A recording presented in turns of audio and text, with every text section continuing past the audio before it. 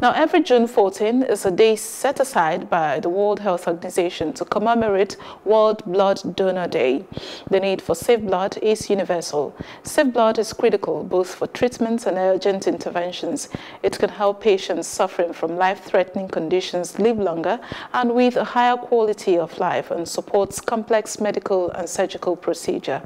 Earlier on, Plus TV Africa spoke with consultant primary care physician of Flax Medical, Dr. Abiodun Abraham, on this matter. Well, the message is very clear. Safe blood saves lives. Donate blood. 1 pint of blood will be equivalent to helping at least 3 people.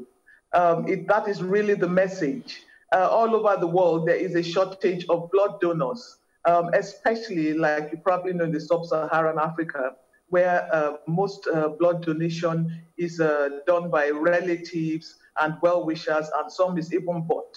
However, the blood donation banks, the state blood donation banks all over the country have been setting up blood drives to help to mitigate this problem, and by actually encouraging people to all over the country to come and donate blood. So save blood, save lives. Right, Dr. Abraham. Tell us more on the kind of people who usually need this kind of gesture.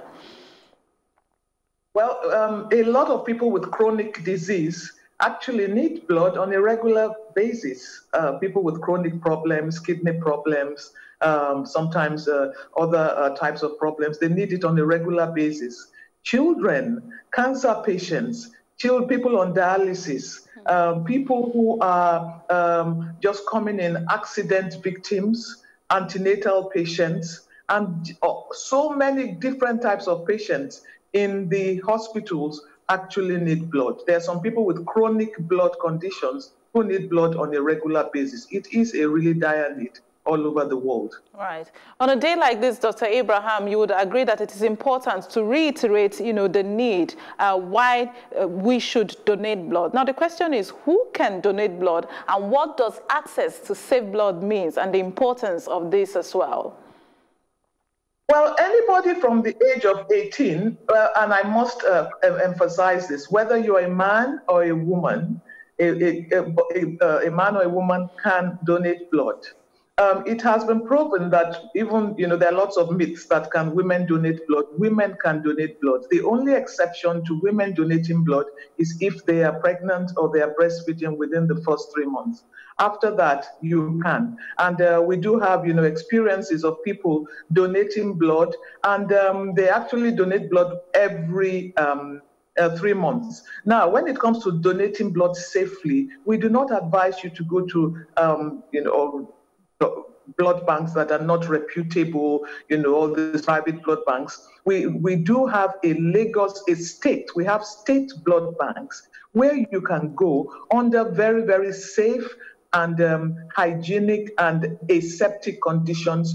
You sit down there. These are highly regularized institutions where you go and you give the blood in a very safe manner. And when you do that, you are helping people directly to receive the blood. You're helping them you're actually saving lives. And the blood is not sold, the blood is given. And I think that's the whole point of it. If you have to sell blood, you're doing something illegal. The blood is actually given and donated to the patients. Right. And the safeness of it is that you don't suffer any ill harm from it. You do not, collapse or get dizzy or anything like that, like the people say. It is safe. It's good that you're clarifying that part of the conversation. Let's move the discussion a bit further. The institute you belong to was engaged in some kind of volunteering this COVID-19 period. Any connection, and why take that risk when everybody is doing everything possible to stay away from one another? Well, the Institute of National Transformation is a very, very unique organization in that it is set up solely to transform lives, to transform people, so the society and the nation of Nigeria and the continent of Africa. And you see, when a person starts to become transformed, when you become a transformation agent, the first thing you think about is you take responsibility. Wherever you see a problem, you do not talk about the problem, you become the solution to the problem.